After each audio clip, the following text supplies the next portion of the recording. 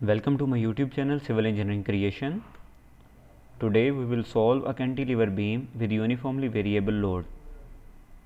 Here you can see we have a cantilever beam with triangular loading of 2 kN per meter acting on the beam up to 3 meters. First of all, we will calculate the reaction forces. Then we will draw free body diagram, shear force diagram and bending moment diagram. Let's start the calculation of reaction forces. In case of cantilever beam or at fixed support, we have three reactions. One is horizontal reaction Rx, one is vertical reaction Ra, and one is the moment acting on the support.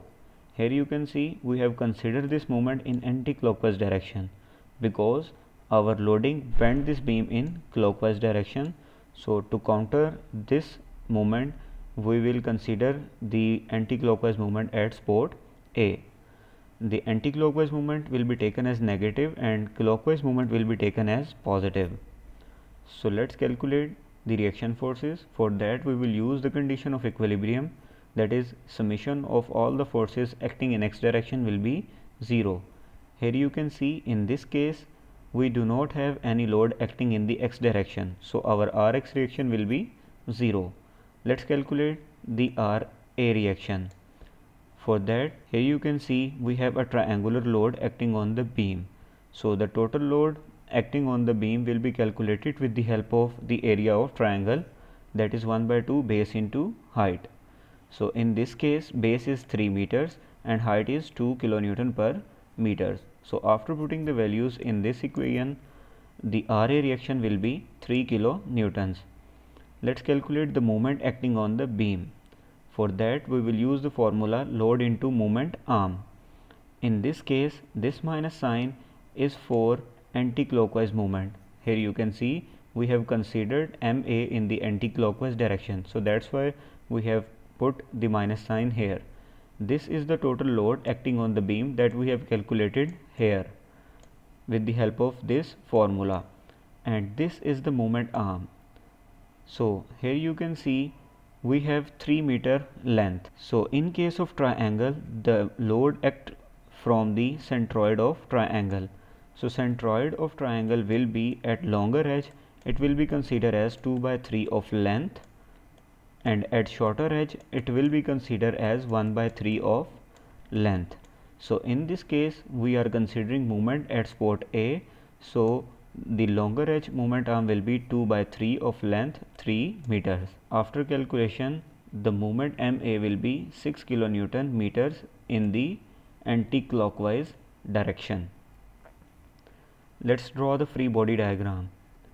This is our beam AB of 3 meter length with triangular load acting on the beam of 2 kN per meters, and at A, Ra will be 3 kN and the movement in the anti-clockwise direction will be 6 kN meters. Let's draw the shear force diagram. For that, this is the beam AB. At A, the Ra reaction will be 3 kN in the upward direction. So draw a line of 3 kN in the upward direction. Now here you can see we have a triangular load, so we will use a parabolic curve to draw our shear force diagram. Here you can see the slope is minimum and at this point the slope is maximum. So our curve will be somewhere like this. So join this point with the B with the help of this parabolic curve, and this is our total shear force diagram with maximum shear force of 3 kN acting on the beam. Let's draw a bending moment diagram. For that we will consider only the bending moments acting on the beam.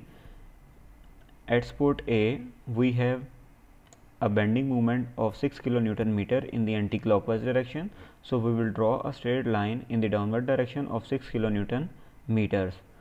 So now join these 2 points by calculating the area of this shape will be calculated as 2/3 base into height. Base is 3 meters and height is 3 kN as well. So after putting the values in this equation, 3 will be cancelled with this 3, so 2 into 3 will be 6 kN meter. So join these 2 points with the help of this curve. So this is the total bending moment diagram with maximum bending moment of 6 kilonewton meters, and this is the negative bending moment diagram. This is our problem. This is the free body diagram. Here is the shear force diagram, and this is the bending moment diagram with maximum bending moment of 6 kilonewton meters.